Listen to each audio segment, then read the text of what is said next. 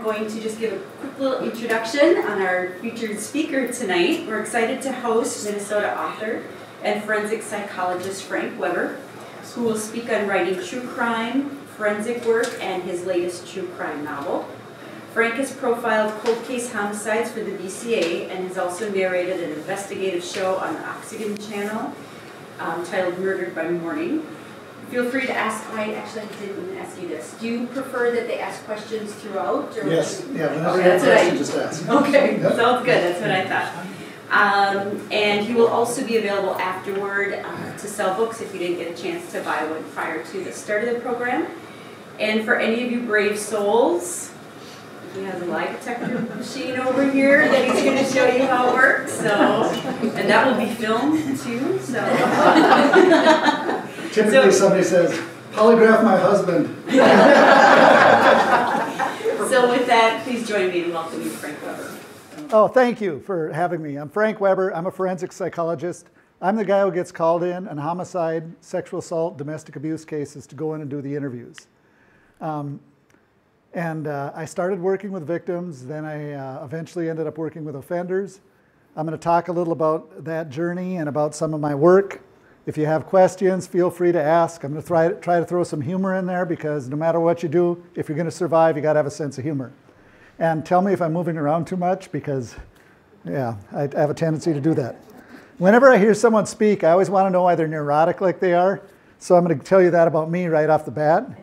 And I'll try to make it interesting. I was at a conference dealing with sexuality in California, and there was two women at the table in front of me, and one turns to the other and said, "This guy even makes sex boring." And I was thinking, wow. I was going to say, I hope nobody says that about me when I'm speaking. But okay, so I was raised in Piers, small town farming community, central Minnesota. It's between St. Cloud and Brainerd. Do you need a chair? Okay, all right, perfect. All right, so one of 10 kids, raised in poverty, but we didn't lack. You know, we had loving, hardworking, caring parents. It was really good. I tell people I was raised to be obsessive. My dad's job when he was in the military was to keep track of all the military equipment in the world on 3x5 cards in a building in Sacramento, California. This is before computers. And so he was very organized. And he labeled everything, and I mean everything. I mean, I remember being in the bathroom and looking over at the towel bar, which said towel bar on it, and thinking like, what else could it possibly be? Do like small people come in here and do chin-ups? And of course, so nothing in my house is labeled, and my wife says, you could afford to be a little more like your dad sometimes. But yeah, so it was an interesting environment to grow up in. So I'm one of 10 kids named in alphabetical order. I am F, the sixth letter of the alphabet. So yes, like I said, everything was very organized. Our lives kind of take weird paths that we meander down. And it's sort of, when I left high school, I was going to be a math major because people said, you're good at math, that's what you want to do. So I started taking calculus and I thought, I really don't like this. And if I'm going to do something I don't like, why go to college? I can get a job I don't like anywhere. And so I started taking classes I was interested in and ended up with a social studies teaching licensure and coaching licensure. Then my daughter was born my first year of teaching. Her stomach wasn't fully developed, and the school's insurance didn't cover it. And so I was going thousands of dollars in debt every month. So I knew I had to get a different job as soon as the school year ended. So I tested into a job for the state and got a job at Faribault Regional Center working as a behavior analyst. And this is sort of funny because the guy I met the first week there still reminds me of this. So when I first started there, I said, okay, what's the easiest job here for the most money? And he said, clinical psychologist. And I said, that's what I'm going to be. And that's what I am. But people who know me know I work plenty hard. So like a lot of people, when I got my clinical psychology degree, I thought I could work with victims, but I didn't really want to work with offenders. And so I got a job in a big mental health clinic, and they had programs for victims and programs for offenders, and I was helping these victims, and they were doing well.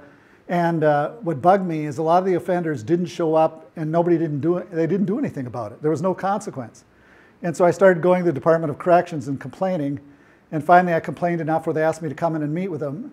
And they said, what would you do different? And by the way, I've been teaching college social problems ever since I left teaching, since I was 25 years old, as a hobby, a class a semester or two. And so I'm always telling people there's answers to all our social problems if you're willing to do the work. They don't have to be expensive, but you have to be creative. So they asked me, okay, what would you do different? So I said, I can think of 3 things right off the top of my head. First of all, I'd have their probation officer or their parole officer right here at the clinic. You don't show up, you issue a warrant, and they're arrested. They're court ordered to be here. They damn well should be here. The community thinks they're coming, and they're not. Number 2, I'd make them do couples counseling, because a lot of the guys were involved in relationships with women who had no idea the types of offenses they committed, and they should know that, especially if they have children. Number 3, I'd make them take a class in healthy relationships. 60% of all sex offenses committed in Minnesota are committed by people who dropped out of high school. So even though the offenses occur in every occupation, they occur way more with a certain part of our population. And that's the same nationally. And then actually the 4th thing, I do lie detector tests. And because I want something beyond the therapist's word that this person is really changing. And so they asked me to start a program. And I started a program for 2 small counties, Todd, Wadena. And then within a year, the counties around Brainerd asked me to start a program, then the counties around St. Cloud, and then 10 counties around Marshall, and 10 counties around Mankato, and Rochester, and Alexandria, Wilmore, North Branch, Bemidji, Grand Rapids. And so the program that I started 27 years ago now serves 70 of the 87 counties in Minnesota. And what's interesting about this, I'm a fanatic about accountability. That, first of all, I didn't want to be big. I've never gone out and promoted. I've had counties come to me and say, hey, you got to develop a program for us, because they know we have success. And so every year I ask the Department of Corrections to send me data on the people who are graduating from our program, because I don't want to do something if it doesn't work. And at the present time, in 27 years, 97% of the individuals who have graduated from our program have never been convicted of an offense again. But we're intense. And as a matter of fact, we're not in the metro because the metro programs think we're too intense. They don't like us, doing the lie detector tests and all that stuff. But I just think, would you rather have a program that really works, or just keep doing what you've been doing forever? And whatever, they can do whatever they want. So I believe in accountability. What's interesting about this is we're the only program in the state that turns in that data to the Department of Corrections. And I give them grief all the time about this. I say, all the data that you collect, what you don't collect is the one piece of data that's significant. Does the program work? That you should know that. That should be community information for every program in the state. And, but anyway, that's my own belief on it. All right, so you start doing this work. And you need an outlet, that, because when you spend your day talking to a serial rapist, you can't come home to your wife and kids and say, hey, guess what I did today? Yeah. That you traumatize everybody in the family. And so I just started writing true crime murder mysteries, putting them in a 3-ring binder and putting them in the closet. And then in 2016, I decided I'm going to maybe try to get one published. And so I had a great case. I worked with an investigator for the Bureau of Criminal Apprehension named Dick Plopnik. And he also did lie detector tests or polygraph exams for them. And he was telling me about this case that happened in northwestern Minnesota, where a 13-year-old girl was walking down the street. And so it's a small town. All the community is frantic. They're trying to get information. They finally find an older couple who met her. She was walking down a gravel road home, which she did all the time. And they met her walking the other way. And they said shortly after she walked by, we saw this truck come barreling down the road. And they had a pretty good description of the truck. And so they got out the list of registered sex offenders. They found one that had a truck like that. They hauled him in. Here he'd been drinking, which is a violation of his parole. And he admitted that he drove down that road. And so the community wanted to hang him. He said, I never saw that girl. And so what happens is they bring in Dick Plopnik to give him a lie detector test. And he passes it. Says, I didn't see the girl. And then everybody says, well, lie detector tests don't work. They still want to hang him. Ultimately, he never did see that girl. Sometimes you hear in investigative shows where investigators say, I don't believe in coincidence. Well, I believe in coincidence. I don't like coincidence. I need something to work me through it, but it happens. I was just looking at a serial killer case in California where his second victim was set to testify against a gang member who she had witnessed murder somebody. And so the week before the trial, she gets murdered. So they're ringing out the gang, trying to figure out who killed her. Ultimately, the gang had nothing to do with her. It just happened that a serial killer moving through the area killed her. Had nothing to do with the trial. And sometimes that happens. So you need to follow logic, but you also need to follow the evidence. And you got to be careful because you have situations that occur. So the investigator gets sent to take a look at the area because it's an area where he was raised, reopens the case when he was in high school. The girl he was dating disappeared. And I'll tell you that my books are very much from personal experience. When I was in high school, between my junior and senior year, I was dating a girl that summer, and I broke up with her, and after I broke up with her, she disappeared. And this has a good ending, by the way. But for months, it was just weird, you know, that because she lived in Little Falls, I lived in Pierce, 2 different high schools, and I had actually been invited to a party in Little Falls by a girl I know. She left shortly after I got there, and I didn't know anybody. She didn't seem to know a lot of people. We got talking, agreed to go on a couple dates. And then school started. And I was a quarterback in football. I was big into music and academics, and I was just busy.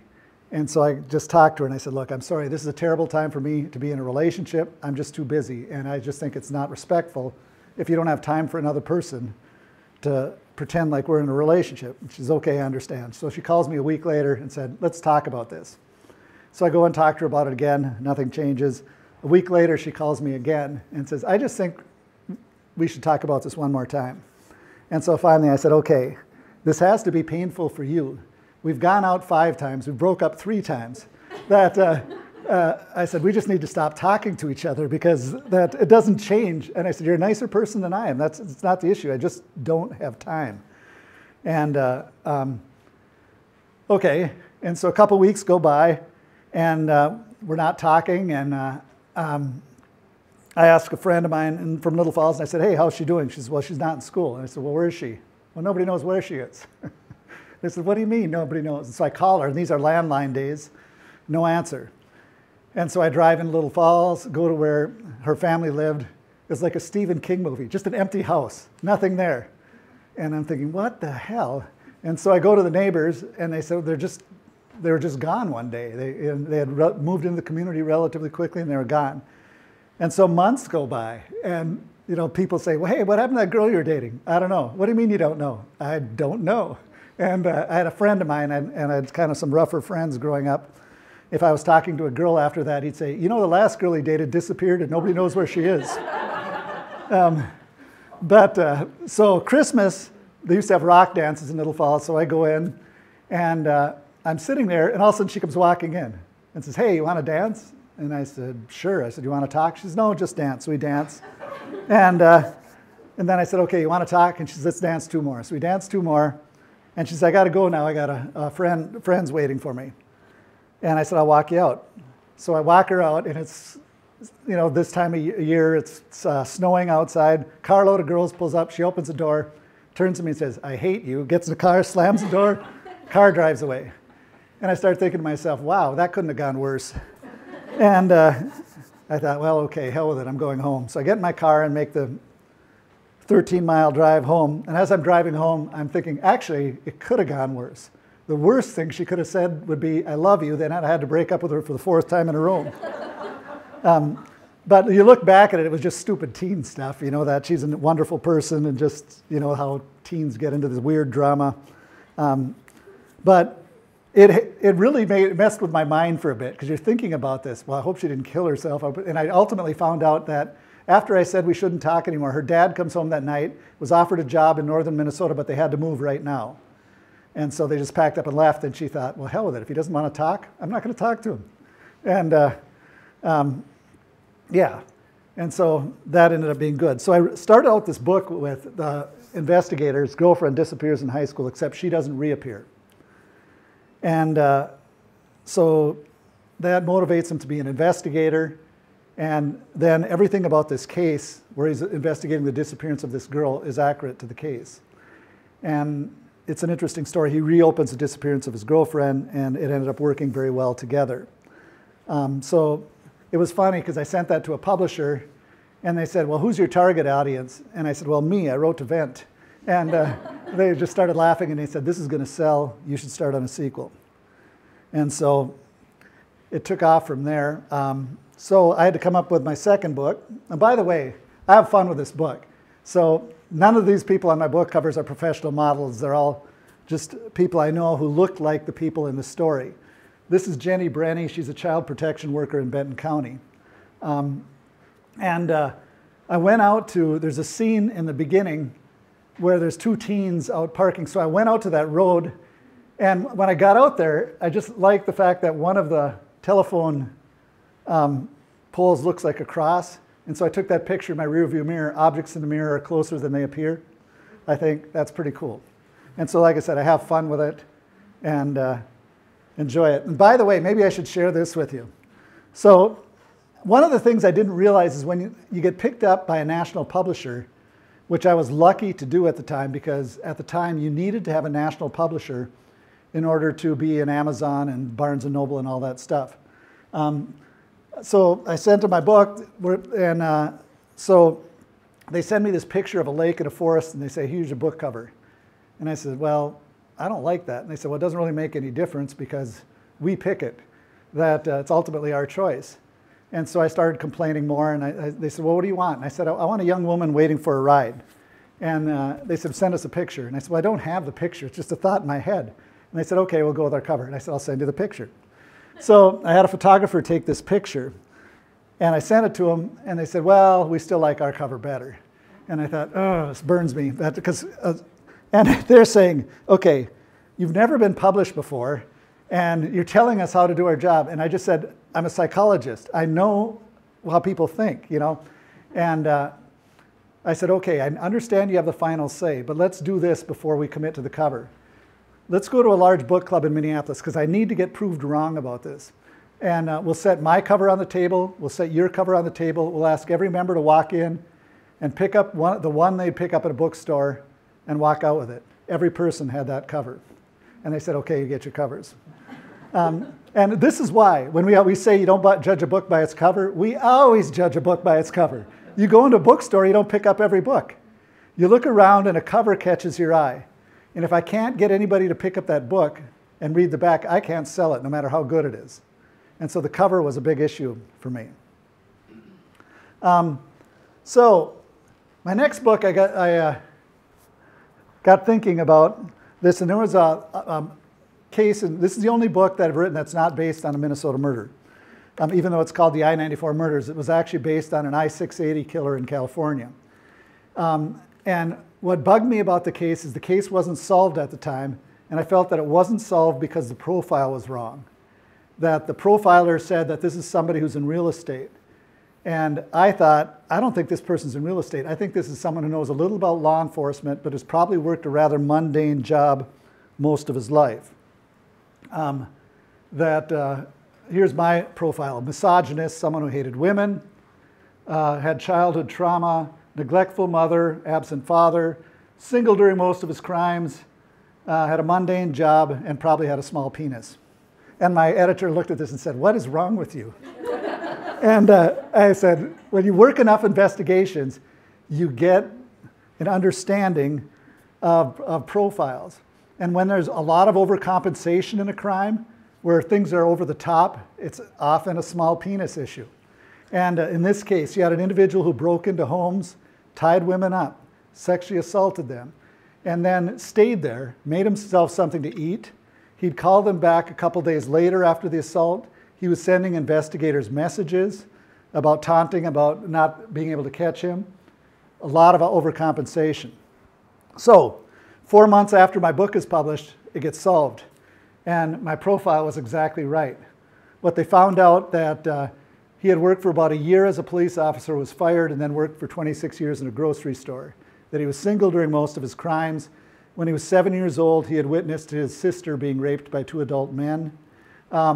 Neglectful mother. His dad was almost worse than an absent father. So dad left the family, started a new family, and named all the kids in the next family the same names as the kids in his first family. It's like, okay, who is that terrible? It's ridiculous. And they also found out he had a small penis. And also I came up with a creative way of solving this using DNA, which is ultimately how it was solved.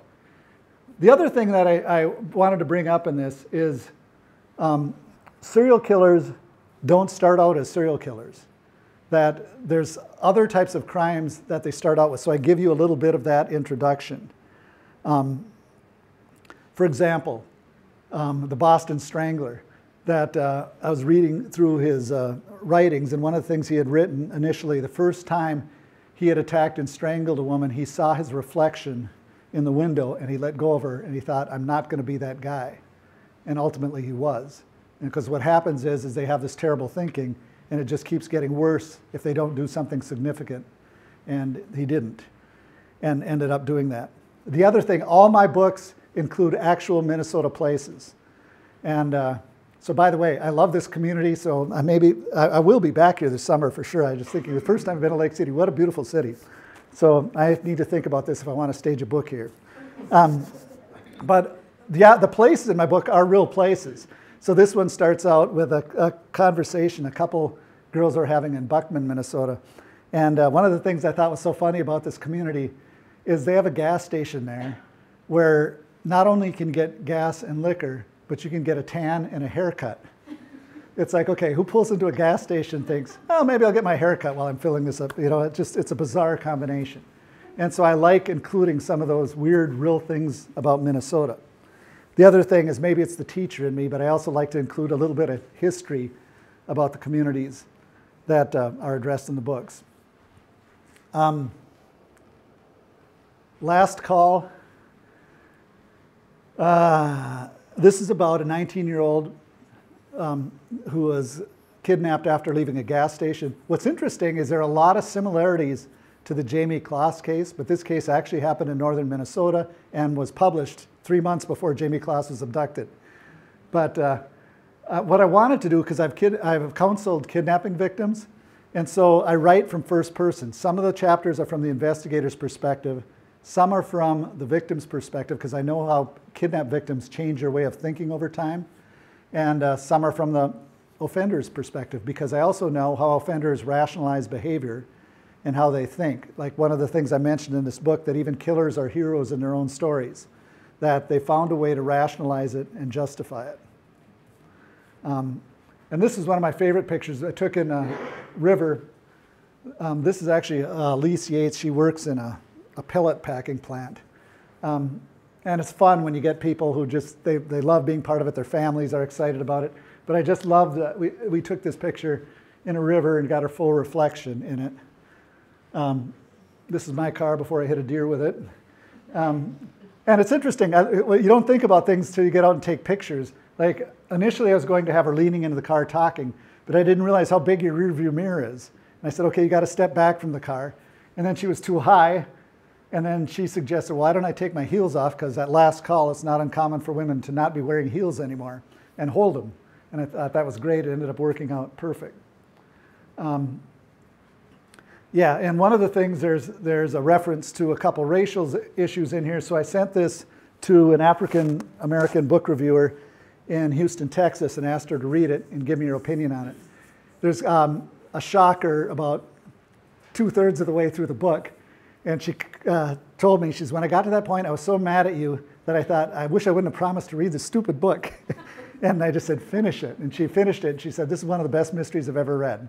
And she loved the way it worked out. And she she gave me a quote for the bottom that he might be one of the next great suspense novelists. So, but yeah. So that ended up working out well.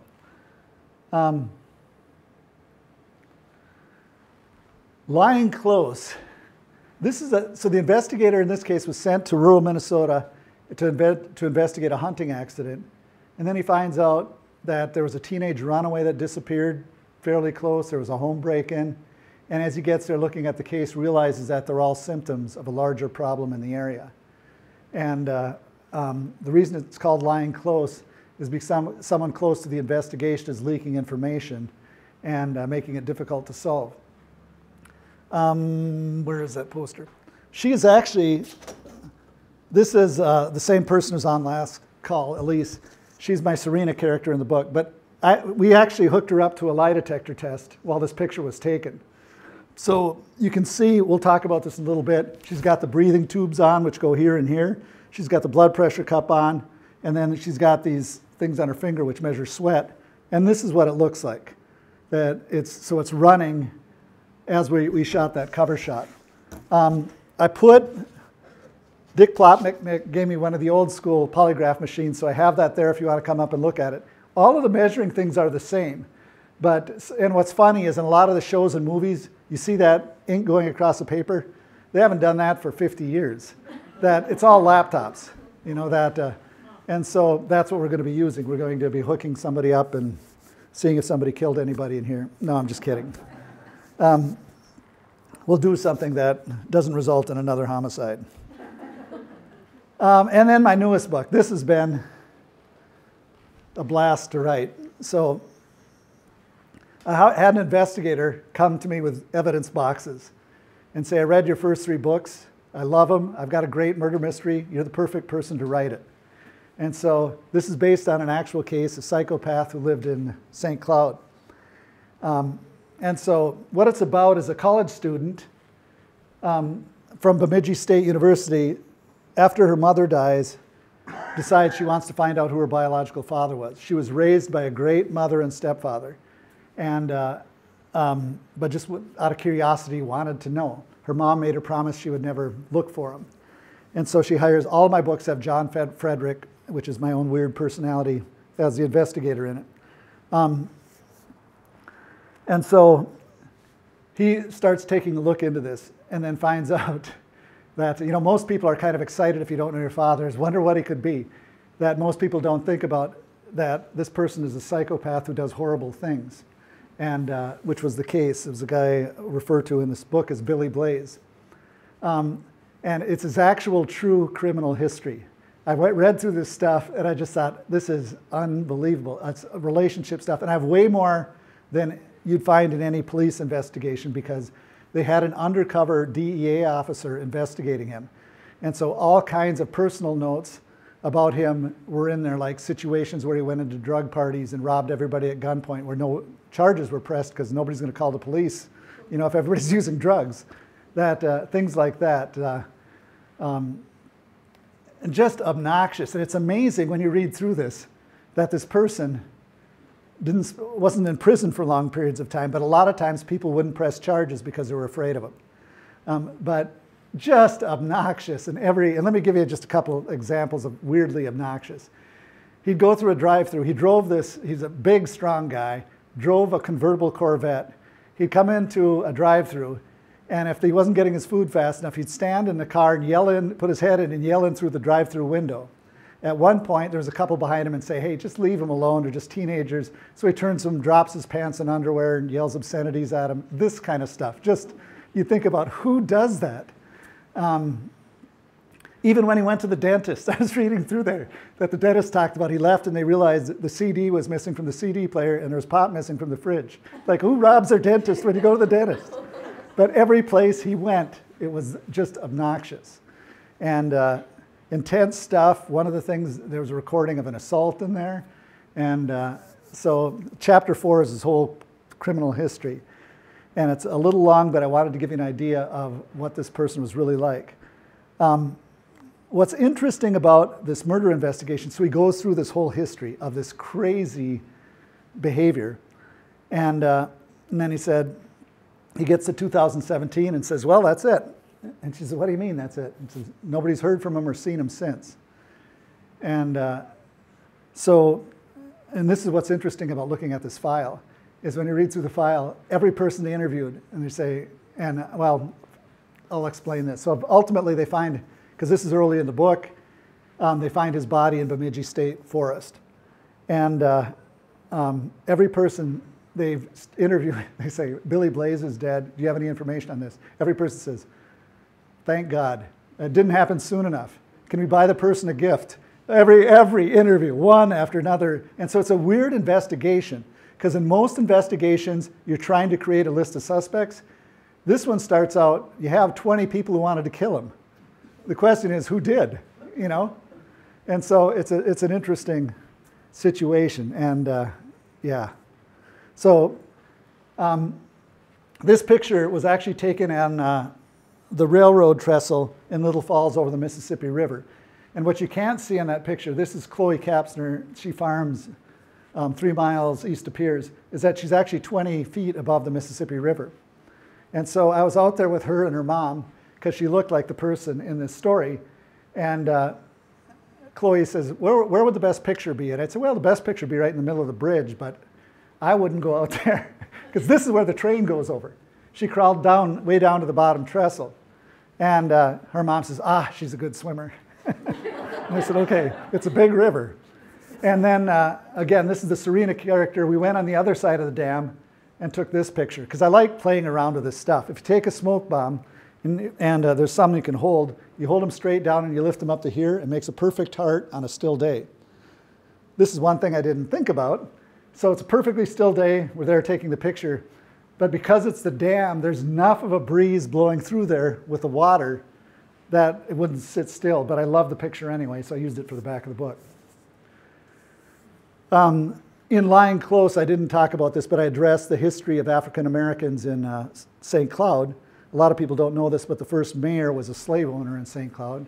And eventually, the only governor from St. Cloud was on the opposite side, was an abolitionist. And just to get a little bit of that history and of the people who live there now. And this book, Burning Bridges, takes a little bit of a look at the Native American boarding schools and has some information related to that.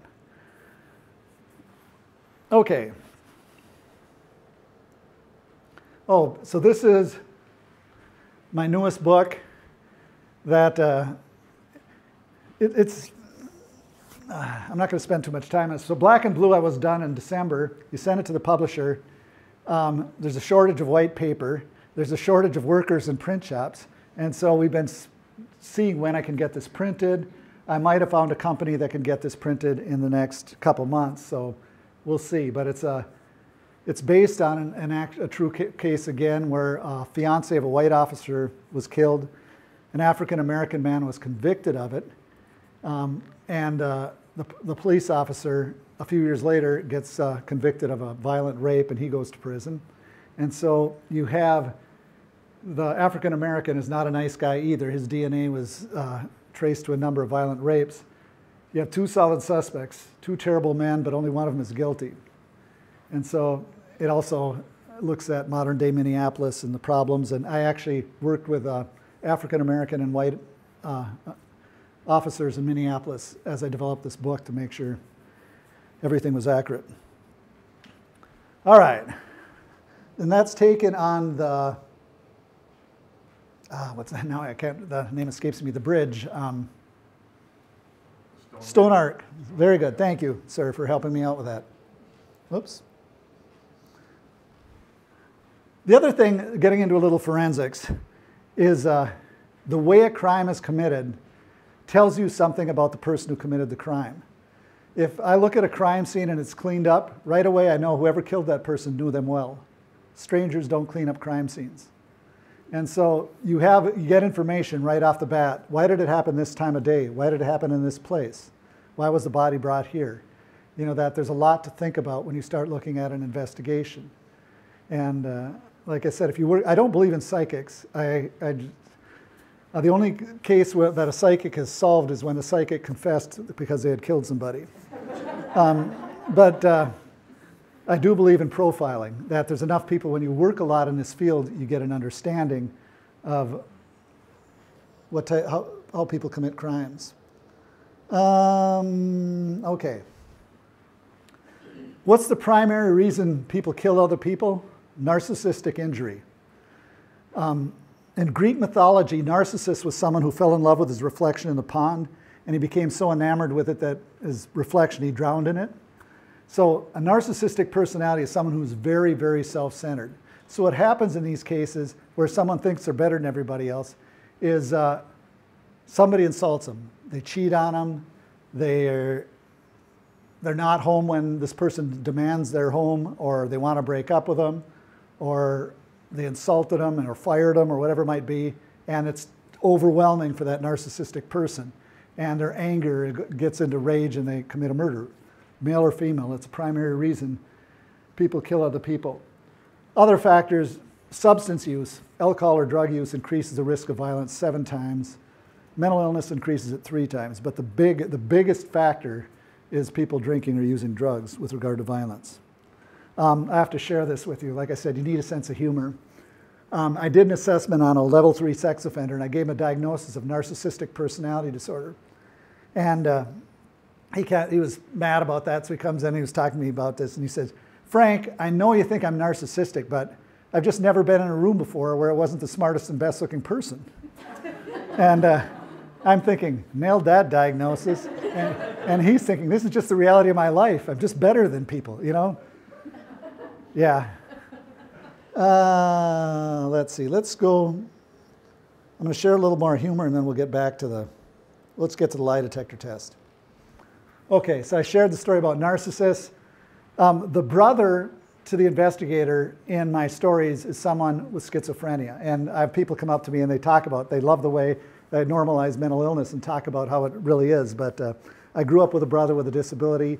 I know what it's like to protect him from being bullying and what people say. And just that odd thinking with schizophrenia. You can have what seems like a normal conversation, and it just takes this weird twist.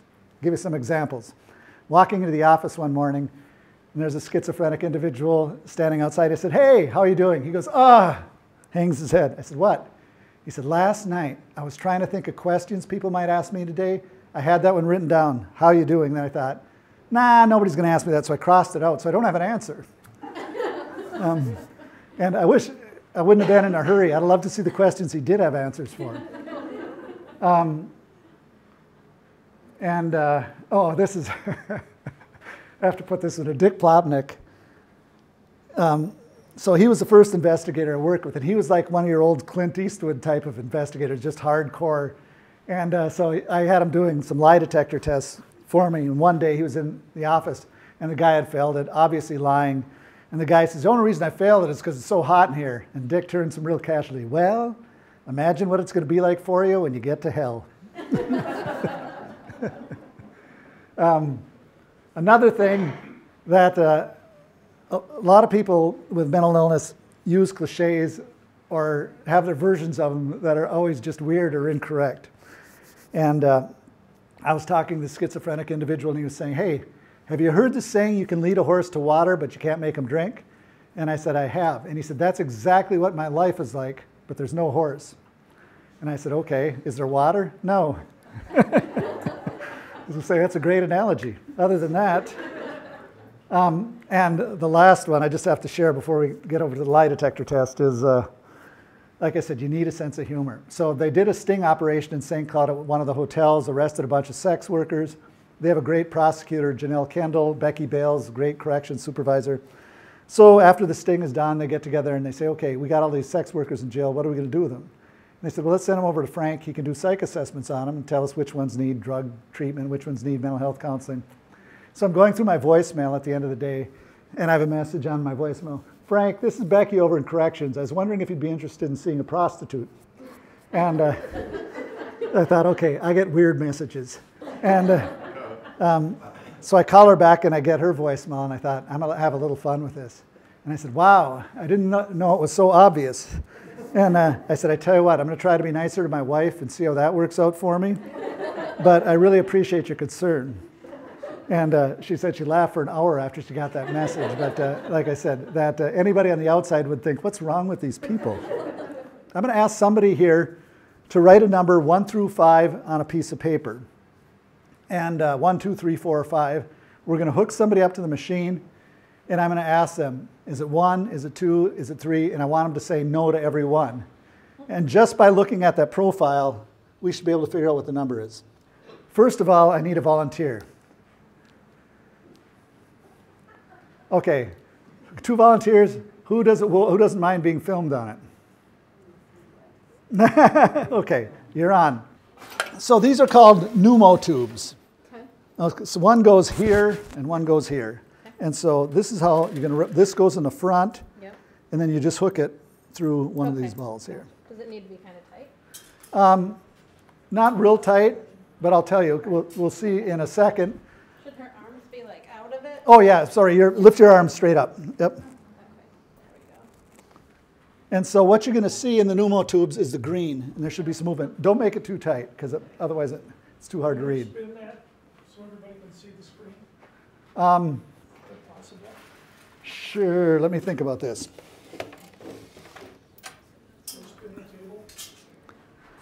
I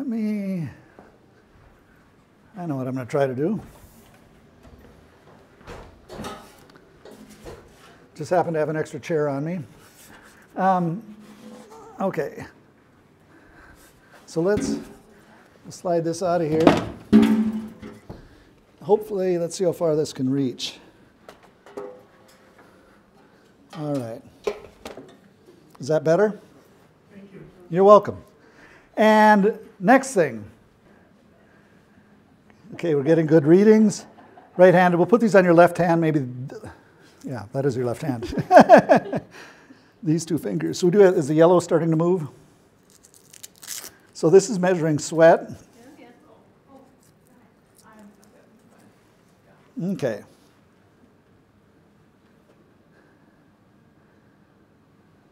So the big thing is we don't want that to flat line.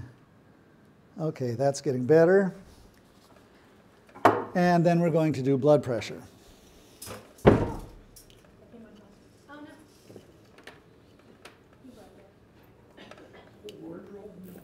Wardrobe malfunction, there it is. Oh, that's right. Yep, it just got loose. Okay.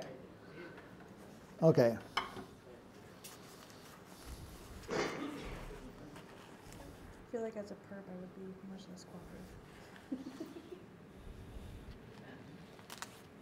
What is your first name? Erica. Erica. Okay, Erica, we'll put your arm through here. Actually, let me pull this through. I may have you, if you don't mind, sitting there and pump this. So,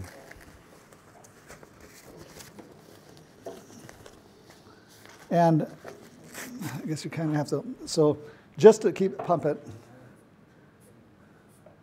Is it tightening? Yes. Okay, keep going. Keep going. Keep tight. It's okay still.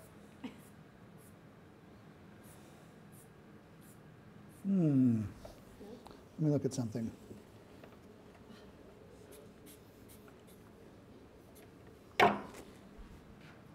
Okay, so about every 5 seconds or so, pump it. All right. So now, let's get a piece of paper.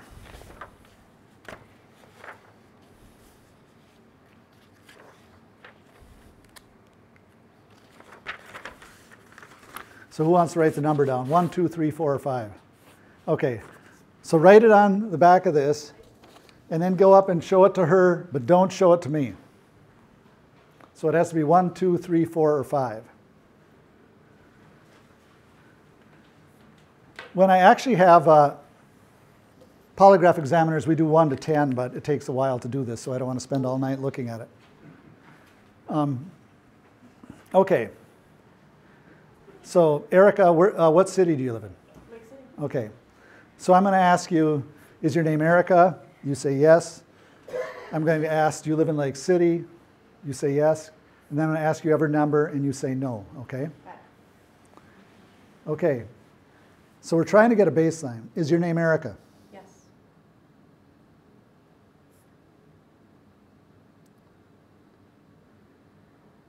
Do you live in Lake City? Yes.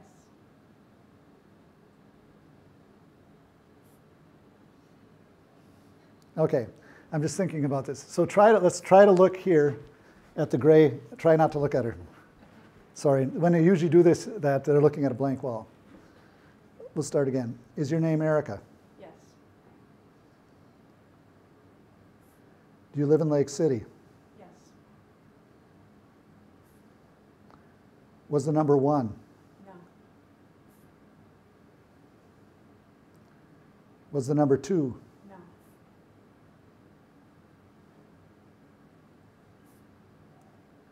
Was the number 3? No.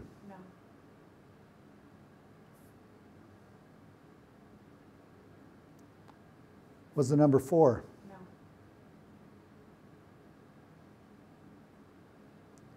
Was the number 5? No. Was the number 1? No. What was it? 5 or 4. 4. Okay, yeah, that was, you're a good liar. No, I'm just kidding. This is actually 4 right here.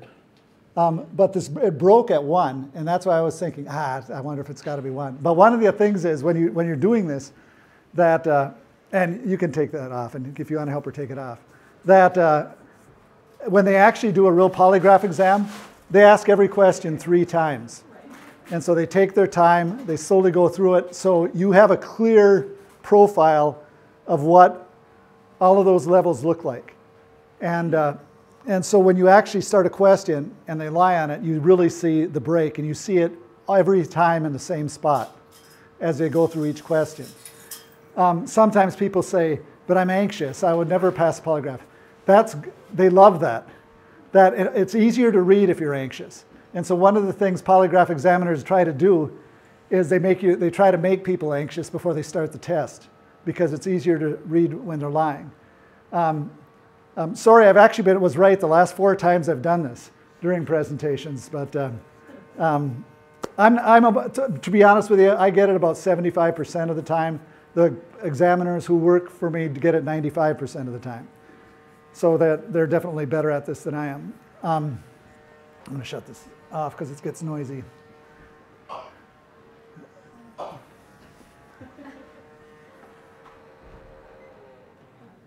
Okay. Do they work? They work over 90% of the time. You can't use them in court because they're not at 100%. And I'm okay with that because I want to use them in treatment. And what's funny about this is a lot of times I think you could just have a battery and a light, because I have guys denying offenses, and we say, okay, we're going to do a lie detector test. You bring them in, and you sit them down by it, and they say, okay, I did it. And and so the majority of the time, you actually never hook them up to the machine because they admit the offense as reported. And it is interesting. You do get information, and there's a reason why the FBI and the CIA use them. They work. And by the way, this is an interesting thing. So when I went into forensic work, I decided I need to study with the experts. So I went to Toronto and studied with Robert Hare, who's the world's expert in psychopaths. I went to New Orleans, studied with Masters and Johnson in their sexual compulsivity program. And so I needed to get that information. But what's interesting is Robert Hare told me, psychopaths don't beat lie detector tests. And he said, here's the classic. He's considered the world's expert on psychopaths. He says, nobody believes me when I say that. And they don't believe me because they've heard it so many times on television and movies that it's like an ingrained fact when it's just simply not true. Which is interesting because it's a physiological response that occurs too quick to be able to change. That the way we think slightly different, our body functions slightly different when we have to make something up as opposed to a true scenario. And you don't think about this, but lying actually involves some creativity. I mean, you don't want people to lie, but I worked with one autistic person who couldn't lie because he couldn't imagine a situation that didn't actually happen. And I never thought about it till I worked with him about, okay, it's interesting. And obviously that's not true for most autistic people. Autism is a huge range of various behaviors and abilities. But yeah. Okay, so let's talk about a little more forensic stuff here. Okay, let's go back. I like to educate people on some of the new stuff in forensics. Obviously, DNA testing is huge. You know, that's been such a gift to investigators with solving crimes, and it's got a lot of innocent people off of death row and things of that sort. I always think it's funny when an offender, because if you get a DNA profile, it says the likelihood that this person committed is 99.99999, and then they tell me, well, it's not 100%. And I say, well, that's true, that a man is capable of producing 8 million different sperm, and a woman is capable of producing 8 million different eggs. So if your parents had 64 trillion children, it's possible that one of those other children could have committed this crime. But being there's only less than 8 billion people on Earth, it's probably you. Yeah. This is something that I talk a little about in Black and Blue because an issue, rigor mortis appears approximately 2 hours after death, completes about 6 to 8 hours, and then stays for somewhere between 1 day and 3 days. Staging of a body. Most people don't realize this, but if a person naturally just falls and they've died, they cross their feet. That for whatever reason, the muscle's tight like that. So if you come across a body and they're laying there with their legs spread, that was a staged body. That person, people don't fall naturally to the ground that way unless it was some specific type of accident. This is addressed in Lying Close, that we have something called a vacuum metal deposit. So we can get fingerprints off of clothing and sheets and things of that sort now. And it looks like a big dryer. This person's actually looking into the window. And so what they do is you take, let's say a sexual assault was committed on a sheet, put the sheet in there, and you melt less than $1 worth of gold till it becomes a gas. When gold becomes a gas, it adheres to the oils in fingerprints. And then you take zinc and you melt zinc in there. When zinc becomes a gas, it turns gold black. And then you pull out the shirt or the sheet or whatever it is and you see the fingerprints all over it.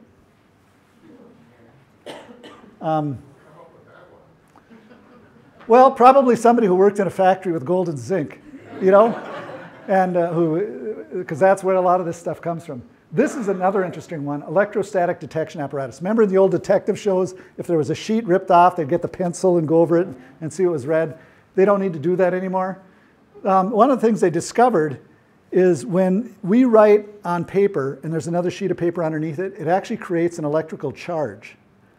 And so they can put this in this machine and read what was written below it. As a matter of fact, they can take a stack of Post-its where, like, let's say 6 notes were written and were torn off, and they can tell you what was written on every Post-it above it based on different levels of, minute levels of indentations in the paper and the electrical charge each one has. And that is an issue in Last Call. We talk a little about that in that investigation. Here's a challenge. How do you get footprints out of snow?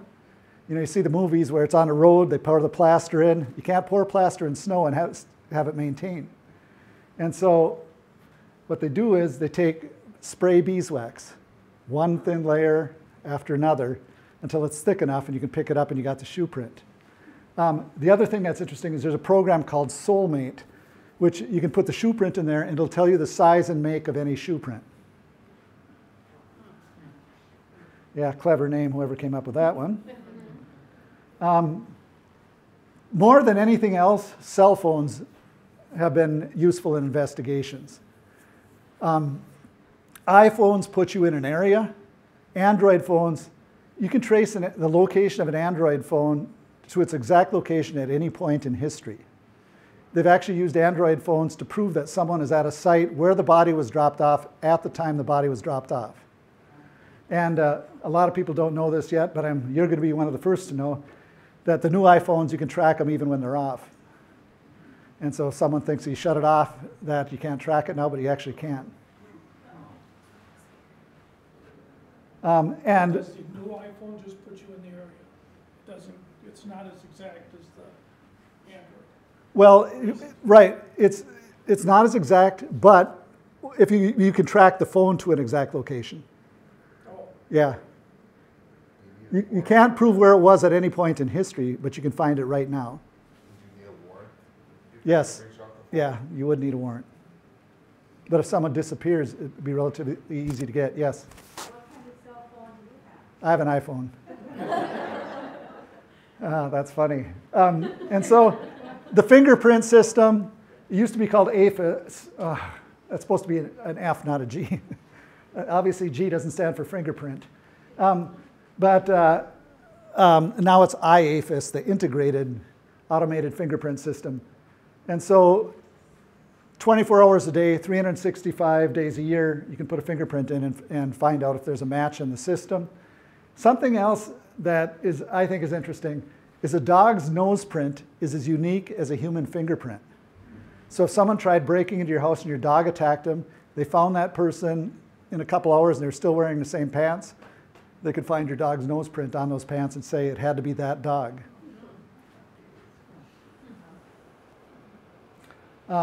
Alias, this is an interesting one. So it's the Automated Linguistic Identification and Assessment System.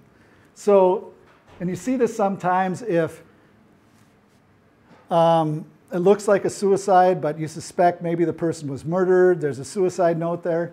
This program looks at, they take things the person has written in the past, and based on the way they put together sentences and use adjectives and adverbs, they can determine if the person wrote that suicide note or not. And so it doesn't make any difference if it's handwritten or if it's on a laptop because of the way they're looking at it. Okay. I just talk about, I generally go through everybody's history when I'm doing interviews. Let's see. Let's have I'm going to share this. What's the most unusual interview I've ever done? St. Cloud Prison, if you've ever driven by that and see the big black walls on Highway 10, that I've been in every prison in the state doing interviews, but this time they kept bringing me downstairs. They bring me into a room that's all gray cement, floor, walls, ceiling, 2 plastic chairs in the middle of the room, nothing else. In between the chairs, a metal plate bolted into the floor, and on it a chain like you pull a car with. So they said, have a seat, we'll bring in the guy you're going to interview. So I have a seat, they bring this guy in, orange jumpsuit, shackles on his wrists and feet. They sit him across from me, they take that chain and wrap it around his shackles and they put 5 master locks in it. They say, okay, are you comfortable interviewing him now? And I said, well, I have the guy on 2 rape charges, which I'd typically do that interview, he wouldn't even be handcuffed. And they said, well, he killed a gang member last night. And I said, well, I guess I'm comfortable interviewing him like this. And so then we spent the afternoon talking. Most unusual question, I got to share this because it's just so bizarre. I was speaking in Stillwater to a large group of people, and I got done, and I said, anybody have any questions? And this woman said, hey, did you hear about that perv who was in Minneapolis breaking into houses and rubbing women's feet and sucking on their toes? And I said, actually, I am familiar with the case. I can't talk about it. She says, I'd have paid that guy $200.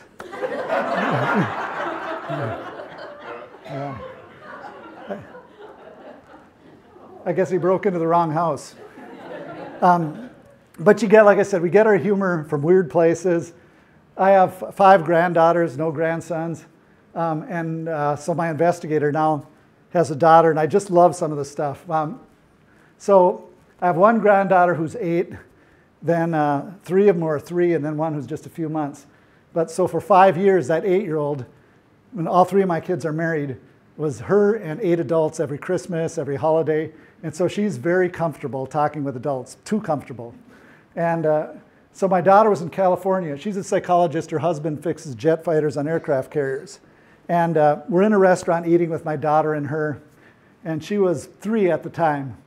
And there's a couple in their 80s who sat in the booth across from us. And you could tell they'd just been arguing. They were red, not talking to each other. And she kept looking over there and looking over there. And finally she turns and yells at him, hey, the 2 of you doing okay over there? And my daughter says, I wonder where she gets that from. Yeah, and so I like to use some of that in the book. In an IQ test, I had the question is, how are a fish and a submarine alike? This is supposed to be an easy question while they both go in water. This guy was thinking and thinking and said, oh, they're both sandwiches. I had to give them credit. They are both sandwiches. And this one with a 1-year-old just starting to talk. We were in the yard, and she's looking at a bee on a flower, and it flew off. And she says, "Where'd bee go?" And I said, "I don't know. Where do you think it went?" She says, "Probably Target." And it's like, that's where everybody goes.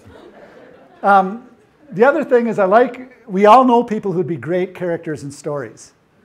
And so the last call, I had to use this. In the community I grew up in, there's a number of guys named Ray, and so they all kind of get monikers. Like one was called Ray 8 because he didn't go out until after the harvest, the Oktoberfest, and Ocht is 8 in German. Another one got the unfortunate moniker of Raylo because when Jennifer Lopez changed his name was Ray Lowscheider. Everybody called him Raylo. And but my favorite one is a guy we called Ray Ray. And he was a mechanic, always covered in grease all the time, head to foot. And he could, people could bullshit kind of a level above everybody else. He was that guy. Always in a hurry. And we called him Ray Ray because he always repeated everything he said. He'd walk into a bar, give me a beer, gotta go. And if the bartender was busy, he'd look around the bar and find somebody with a tall 16-ounce bottle of beer in front of him. And he'd walk over and say, there's a trick I can do. He said, I can swallow an entire glass of beer in one swallow. And then there'd be this conversation. Well, that's not possible. Nobody can swallow 16 ounces of beer in one swallow. And Ray would say, look, I don't want to take your money. Let's just bet a quarter on it. Okay. So Ray would pick up their beer, start sipping on it, and it'd take him, like a dozen swallows to put it down. Finally set the empty glass on the bar and say, I guess you're right. He'd give him a quarter and walk away. Yeah. And then I have a brother-in-law who uses words incorrectly all the time with total confidence. One of my favorite is he was telling somebody about all of the drones he has. And I was telling him after the person left, he owns this gas station. And I said, you don't have any drones? And he said, yeah, those little cement guys. And I said, okay, those aren't drones. Those are gnomes. But I will end this with this, and then you can ask any questions. I should wait a second on this. But like I said, one of my favorites is when people use cliches wrong all the time, because they do it all the time when I'm interviewing people.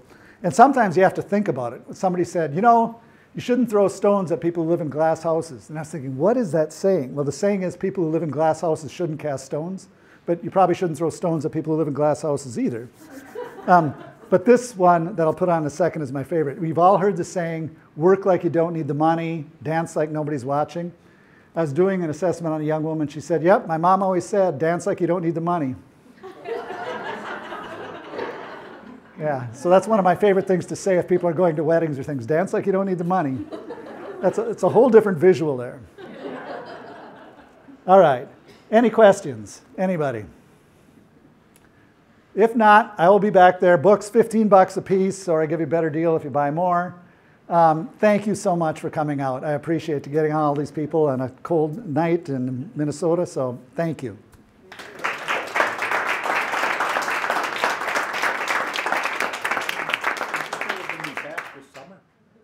I'm hoping to. I don't know.